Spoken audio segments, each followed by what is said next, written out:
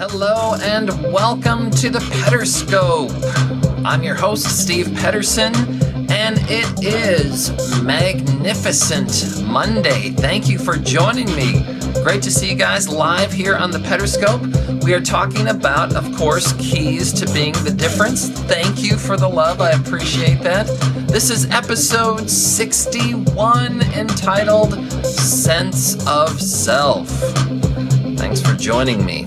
You are making a difference in the world because you are the difference.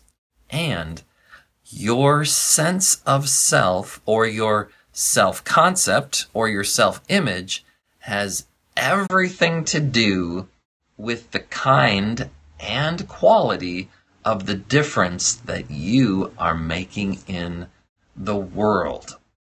Your sense of self has to do with, of course, your perception of yourself.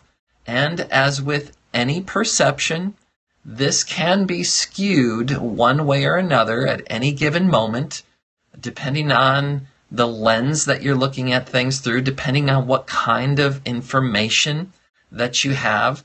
For example, I'm wearing something a little bit different today for the Pederscope. If this is your first time joining me, you might think, oh, what is this guy, a doctor or something? He looks kind of official. He's got glasses on and he's wearing a suit coat and these kinds of things.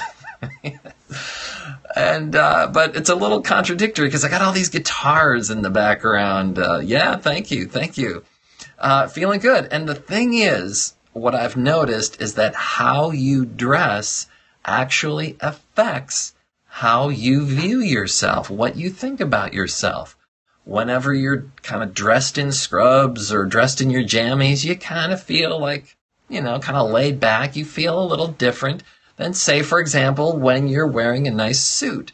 So the point is that our perception of ourself changes based on various things. But there's a whole bunch of things that make up who we are. There's things like our occupation, our social relationships, our family relationships, our quasi-occupations. So, for example, if you are a volunteer part-time, an avocation that you have, if you're an athlete or a musician or striving for something, affiliations that you're a part of, if you're a Shriner or a baseball fan or something, your abilities or disabilities make up who you are. Salient attributes such as if you're reliable, if you're hardworking, if you're good-looking, if you're lazy, if you're honest, dishonest, these kinds of things, your spirituality. There's a whole myriad of things that make up who you are. Now, that list, incidentally, was taken from the projectlearnnet.org website, and I'll have that link. On my website a little bit later if you want to check that out, along with the entire list. New things, yes. It's good to remember that there's many things that make up who we are, because oftentimes our sense of self can sometimes be based on our mistakes. Especially, I know, for example, for myself, religious background that I've had, oftentimes I kind of think, oh, my mistakes, they really cloud my vision of who I am. And our mistakes often carry heavy emotional implications with them that can cloud our view of who we are. Sometimes it clouds our view so much that that's all we see. And so we start thinking very negative thoughts about ourselves. Oh, I'm such a loser. I'm such an idiot. These kinds of things. My daughters, baggage, exactly. That was a word I was thinking of earlier as well. They carry a lot of baggage.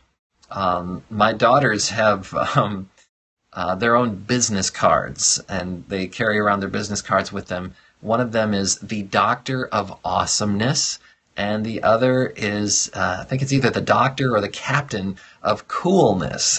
And I think that's such a great thing for their self-image, to help them see who they are.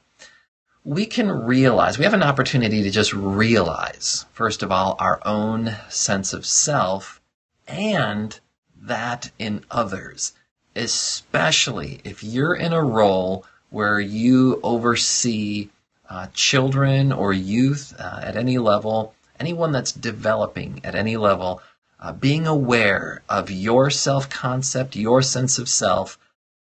The more you're aware of your sense of self, the more you see that in other people and how other people are aware of their sense of self.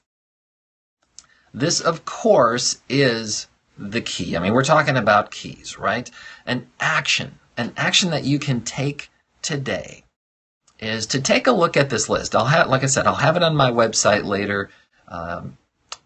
These list of about 9 different things that make up who we are. Think about who you are in light of that criteria. And also just be aware of your self-talk. What is it that you're saying about yourself in your mind? What are the thoughts that are going through your mind? Is it positive and constructive, or is it negative and destructive? Guys, thanks so much for joining me here on the Pederscope. This has been Keys to Being the oh my gosh. Keys to Being the Difference. Thanks for the love. Thanks, guys, so much for joining me. This episode, along with all of the others, you are welcome, can be found on my website at stevepederson.com. Appreciate you guys being with me, sharing your thoughts, sharing the love. Can't wait to bring you more Keys to Being the Difference. Take care for now.